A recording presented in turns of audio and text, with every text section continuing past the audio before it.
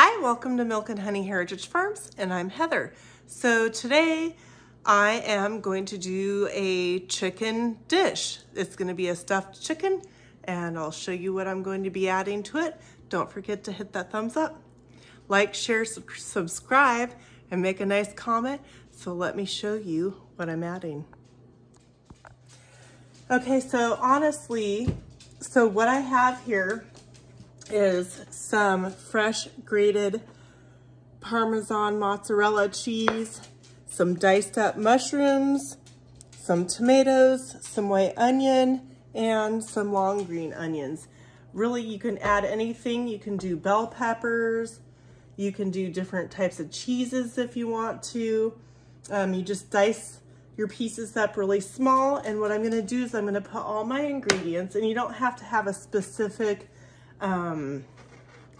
measurement of how much that you're going to use. It depends on the size of your chicken pieces that you're using.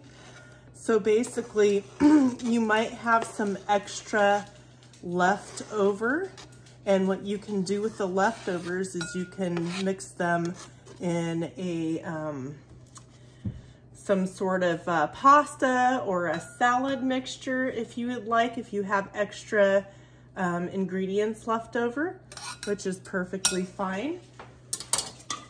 And so what I'm going to do is I'm going to be adding in half a teaspoon of garlic. You can add less or more if you want. You can add some pepper to it as well if you want. I'm going to be using a Greek vinaigrette, and I'm going to be using probably 1/4 cup, because you don't need too much liquid in there. You can use an Italian dressing or something of that sort. And then you're just gonna incorporate whatever ingredients you diced up small together so that it's all mixed and integrated throughout, so that you have an even disbursement of all the items getting that vinaigrette added to your vegetables.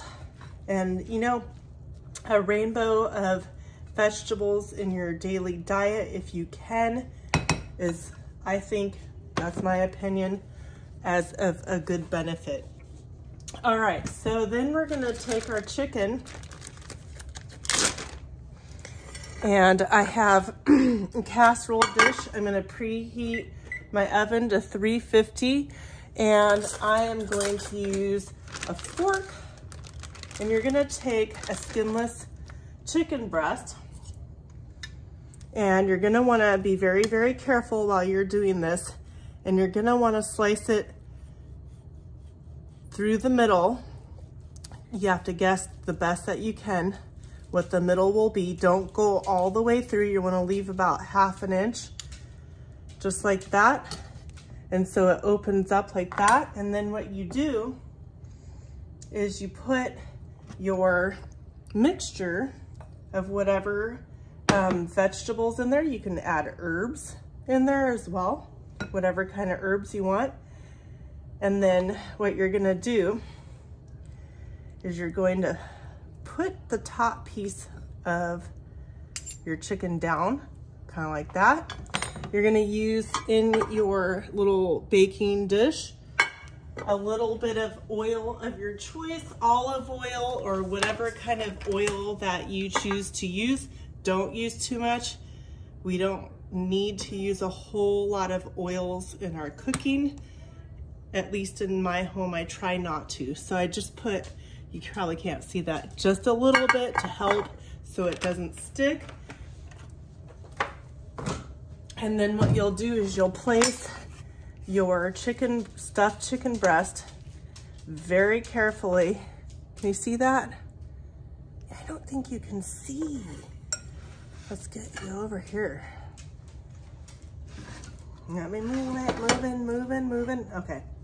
So you're gonna very carefully, you can use a spatula or whatever you need to do to get that piece picked up and gently placed into your baking dish. And so I'm gonna I have 2 more chicken breasts. I'm gonna do those as well.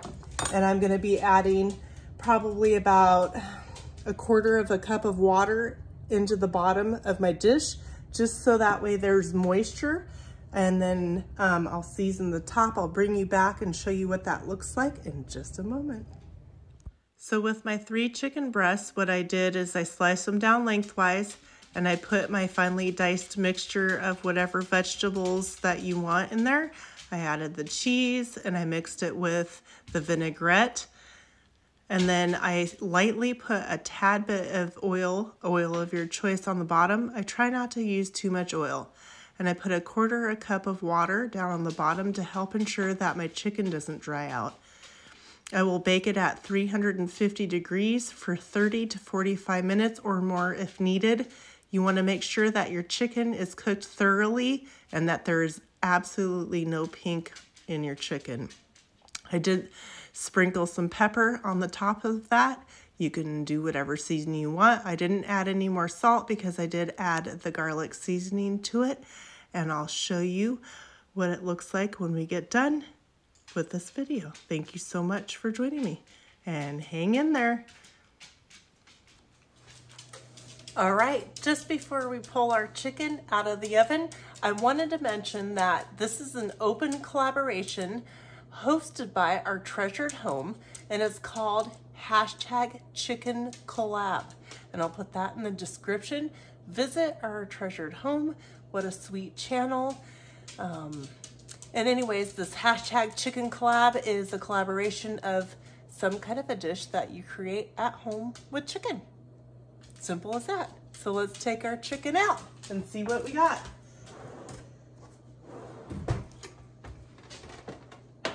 Ooh, it smells so tasty. Oh yeah, look at that. And I have extra liquids because liquids come out of your chicken when you cook it. And you know what that means? That means my chicken is not dry.